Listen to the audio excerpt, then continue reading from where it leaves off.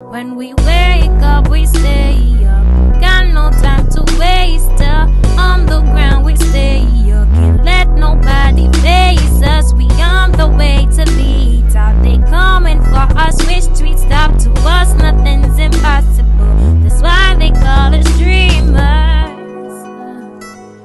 That's why they call us dreamers. Hey dreamers, it's me, TahrifaTheDreamer.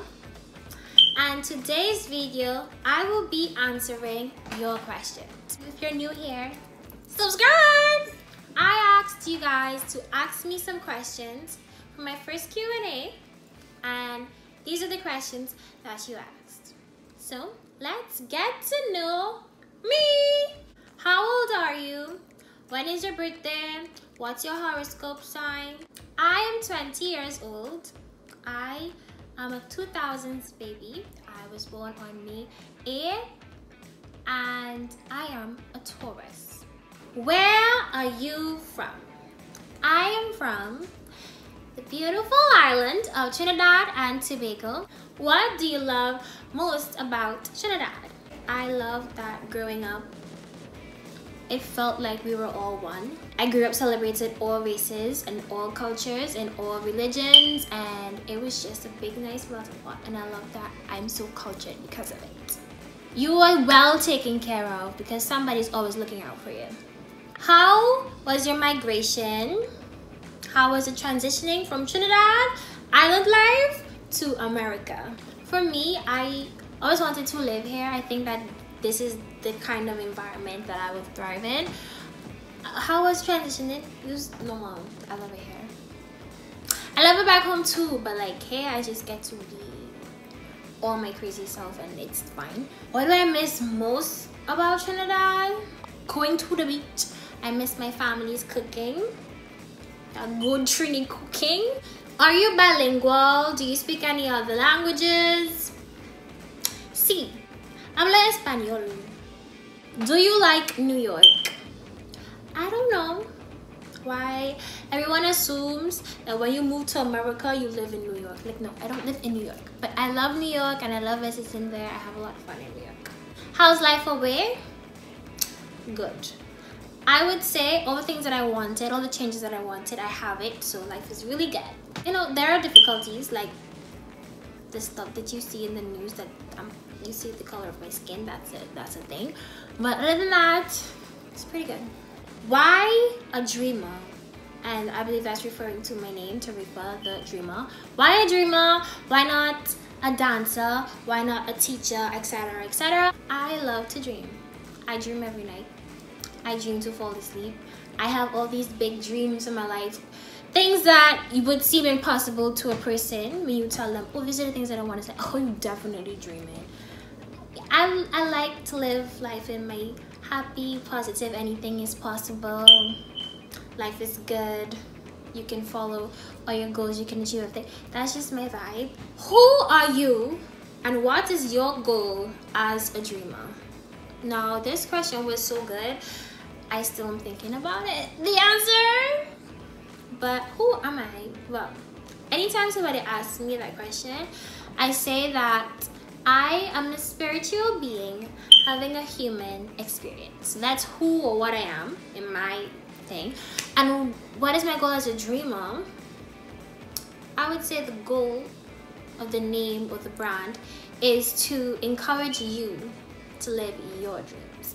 So lead by example or do what I can do to live my dreams and encourage you to do the same. And just create a community where we could support each other in achieving that. Why did I start a YouTube channel? What inspired my YouTube channel? Why I wanted to start one in the first place? Let's go back 10 years ago. I wanted to have a YouTube channel since iCarly. I'm that girl that talks to herself, that talks to an audience that's not there, that thinks about things and gives speeches to no one. And I felt like, okay, if you're gonna do it anyways, how about you actually have a camera? How about you actually have an audience? But what actually inspired me to start this time was I'm growing and I feel like I have wisdom. I'm young. And a lot of people say you're really mature for your age. You have a lot of insight for your age. You have a bright future ahead of you. I like the way you do things. And people always come to me for advice, and people always ask me to help them with stuff. And it's like, okay, how will we put it all in one place where other people that I don't know we could see, and I could just have that self-expression. So that's why I started it. Like, to just stop being a crazy person in my room talking to myself and actually have somebody to talk to. You, hi, hello. See, you're real. We're having a conversation. What is my most exciting short-term goal? And for me, I must say short-term is like the rest of the year, because we're in June. I want to learn how to drive, and I want to get my driver's license. Miss Corona, can you get it together so everything can open up so your girl can learn how to drive? What are my plans for my future, for my YouTube channel and in my life? Growing. That's dependent on you. Like, you help me grow. You decide what happens to my channel. That's kind of in your hands. What I plan to do is grow, give you better content, give you better quality, be of value. Like, be something that you look forward to seeing, be something that actually helps you. So that's the YouTube part. The life part, to travel. I want to learn how to drive. I want my own house. I want a Jeep, a white one. And, you know, just to come more into my own and take good care of myself. It's very simple. I'm just interested in living my best life. What is something that you've never done but you've always wanted to do? I have two answers. The first one is learn to swim. How you live 19 years on an island and you can't swim? And the second thing is get drunk.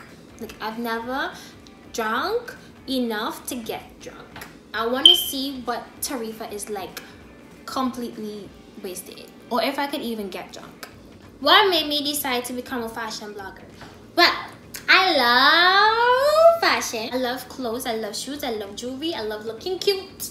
Anything that allows me to have my creative expression, I'm trying to do. But I wanted something to focus on. What is my dream job?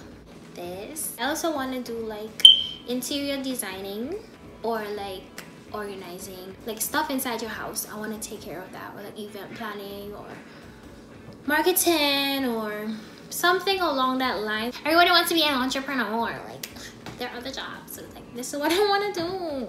Do you have any talents or weird body skills? I can sing. I can dance with good choreography. I believe I can act with some guidance, because I've been needing guidance. I can talk really well. I can do public speaking.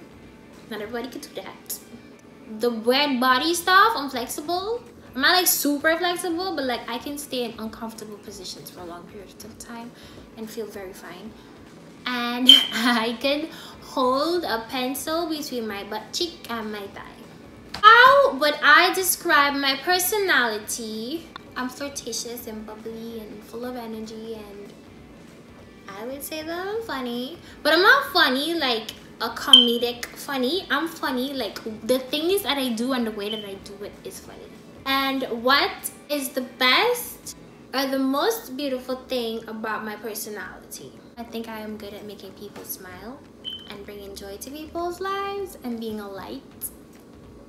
And I'm honest. I'm really honest. What do you consider to be your greatest and your worst attributes? My greatest attribute is my patience. Like, I'm patient as a mofo. Like, I'm patient. And my worst attribute is I'm a little bit rough. Like, I don't really have a filter. So when I feel something, you know, I'm passionate, but sometimes that goes overboard where you feel like I'm attacking you. Probably. What are your nervous habits? I play with my fingers. I can't stand to read fingernails. So I clean my fingernails when I'm nervous, or I talk really fast, or I can't find my words. I have like physical nervous habits. Like I be shaking. My legs be like jello. Like, I don't be getting it together. I can't breathe, stuff like that. I don't like to be nervous. I get stage fright. I love to perform, but every single time right before I perform, my legs are butter and my voice is shaky, like at the start of my performance, and then it gets better than that. But like, I get nervous. I love it, but I hate it. What do I do when I'm depressed or frustrated? Cry. Sleep, or I meditate, or I listen to music, or I sing really loudly. There's this thing I do where I sing and I feel it in my entire body. So I just sing as loudly as I can and I cry while I sing, and it just gets the stuff out. Then I fall asleep. This person asked, how are you? And someone else asked, how is everything? I'm good. I'm coping with the things that are going on in the world. It's a bit hard for me because I'm a very emotional and passionate person, but I'm coping. I try to do things to keep my mind in a good, healthy place. And how is everything in the world? Everything's going local. I feel energies around me and it overwhelms me, so I'm really trying to like keep it together. Are you happy? Are you in a happy place of your life right now? I'm the most myself, and I'm in the most comfortable with myself, in my body, in my life, and who I am, and my purpose.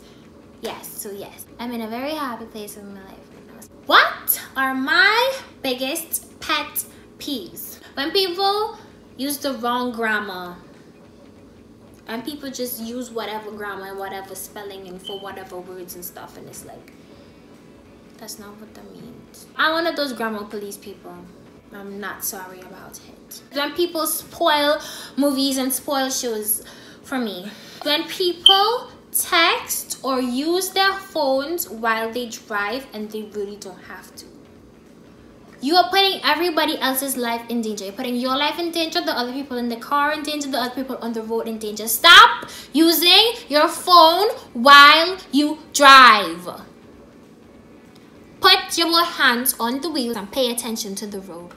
What are my insecurities or my fears? I eradicated most of my insecurities. Anything physical is gone. I'm perfect. My body is perfect. It does what it needs to do. Boom, boom, boom. I'm moving on. Insecurities in life, in general, I would say one. I will let you have one. I am working on it still, but I have this feeling or this thought inside my head that people don't care about what I have to say, and people don't care about how I feel, and my thoughts aren't valid.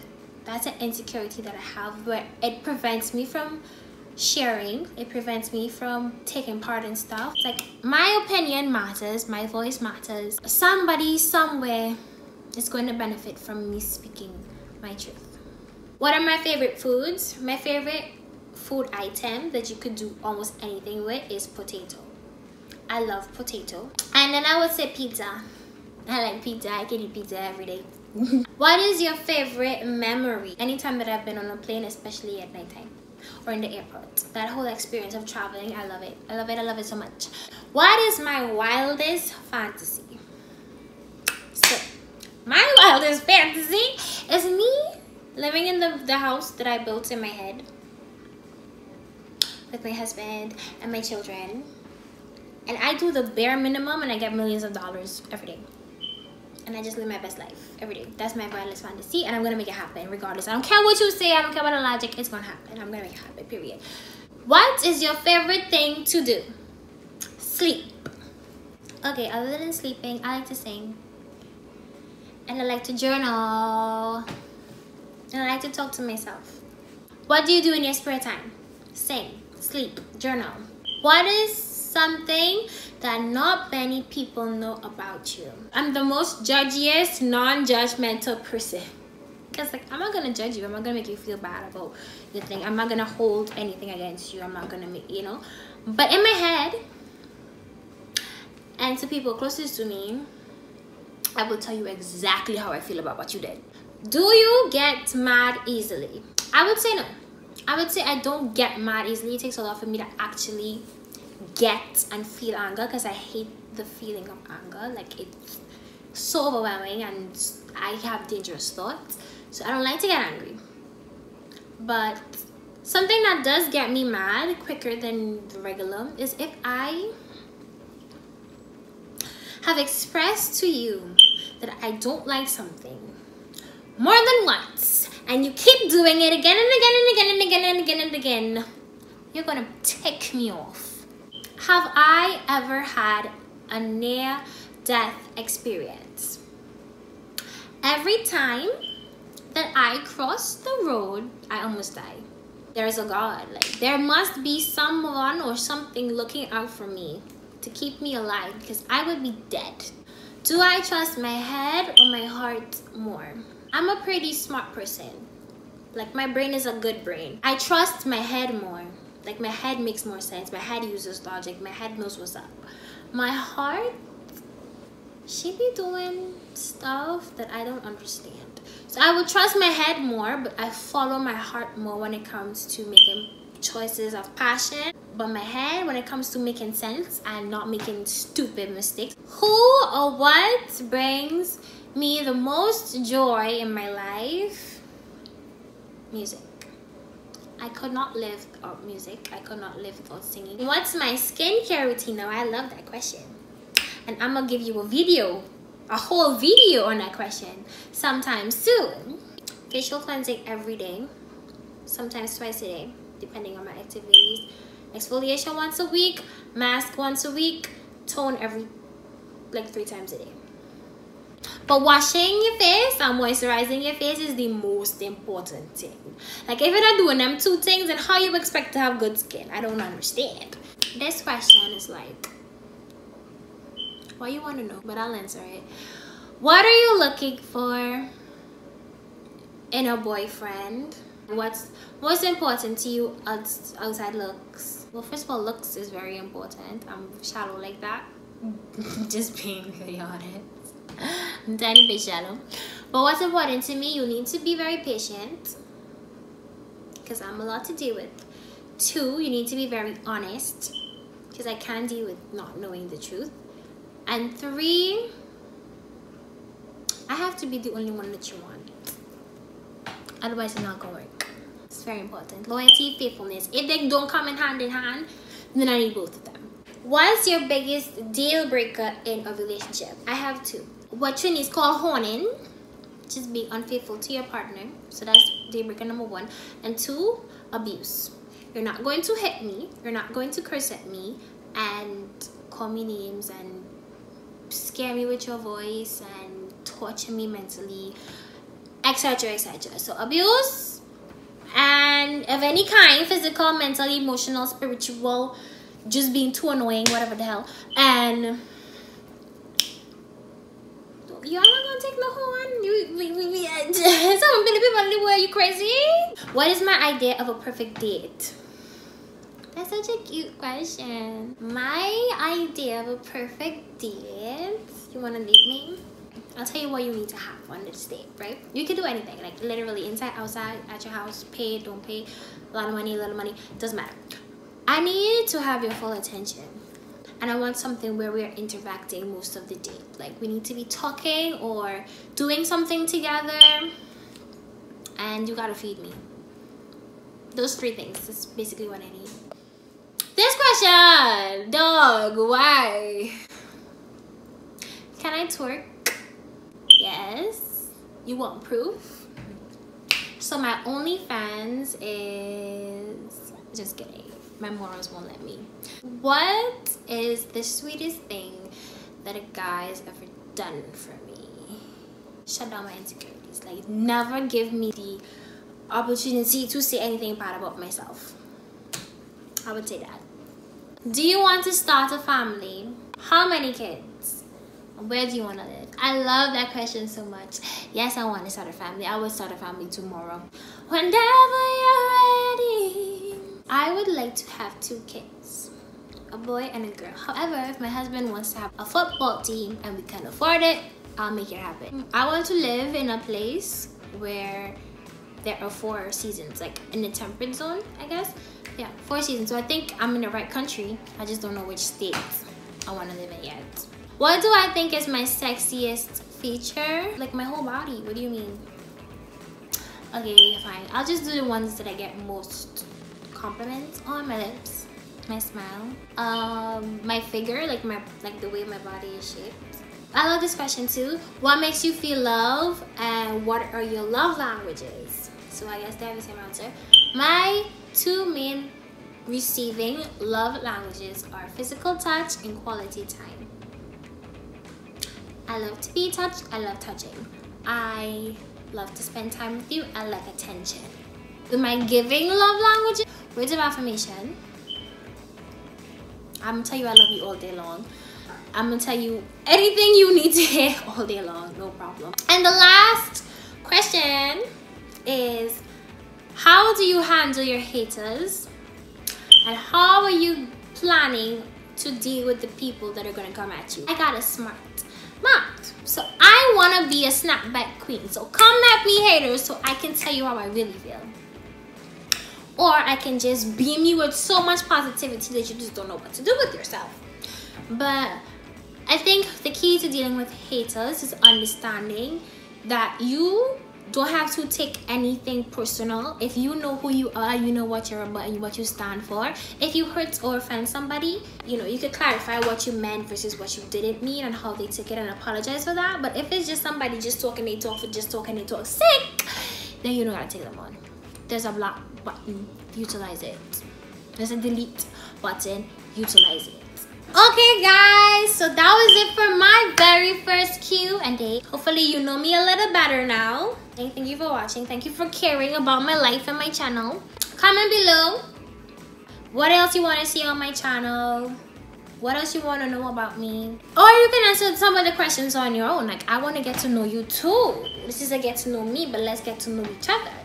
Like the video below, give it a thumbs up. Subscribe to my channel, please, and thank you. Stay tuned for more videos. I post videos on Tuesdays and Saturdays.